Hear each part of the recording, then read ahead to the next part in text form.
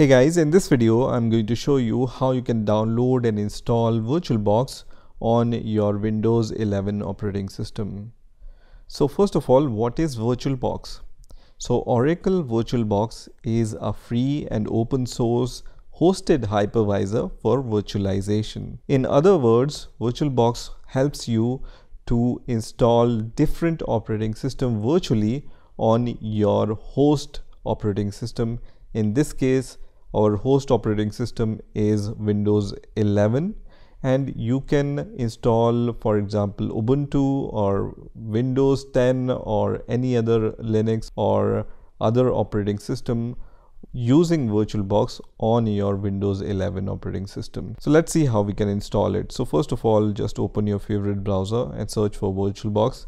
And the first link which will appear here will be from virtualbox.org. So we are going to just click on this link.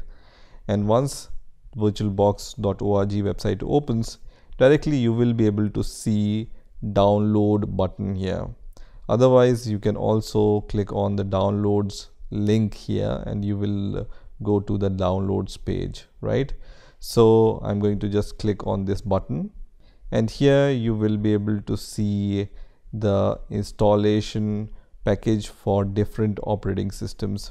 So we want VirtualBox for Windows operating system, so we will choose Windows hosts, and it's going to download VirtualBox exe file on my Windows 11 operating system.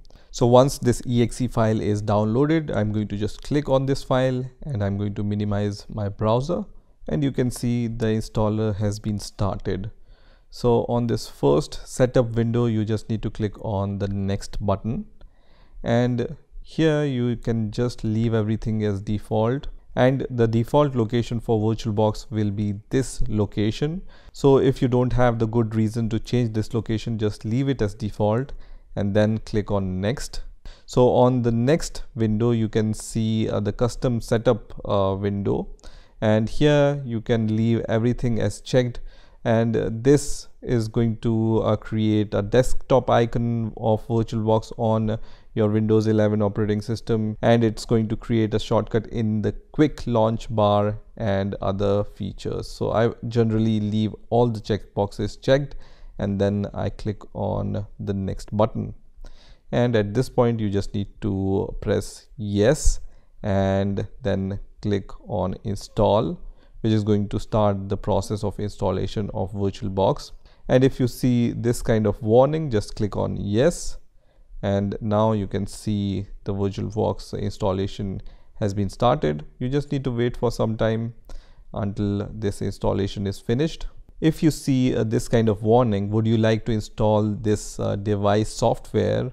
This means that VirtualBox wants to install some device software on your Windows 11 operating system. So I trust VirtualBox to install these software on my Windows 11 operating system. So I will click on install, and now I can see that this VirtualBox icon is created on my desktop, and in few seconds you will see this message which says Oracle VirtualBox installation is complete, and at this point just leave this checkbox as checked, which is going to launch VirtualBox, and then click on finish. So now I can see that VirtualBox has been started on my Windows 11 operating system.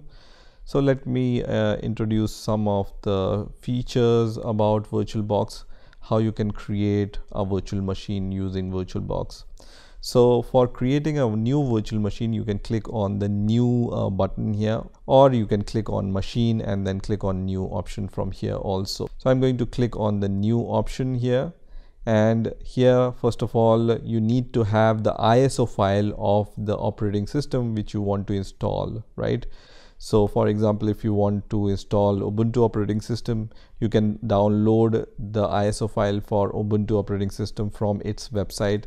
Similarly, you can download Windows 10 or Windows 11 ISO file from the Microsoft website and use it to install on your VirtualBox. So as I said, you need the ISO file of the operating system and the VirtualBox in order to install that operating system virtually on your Windows 11 operating system.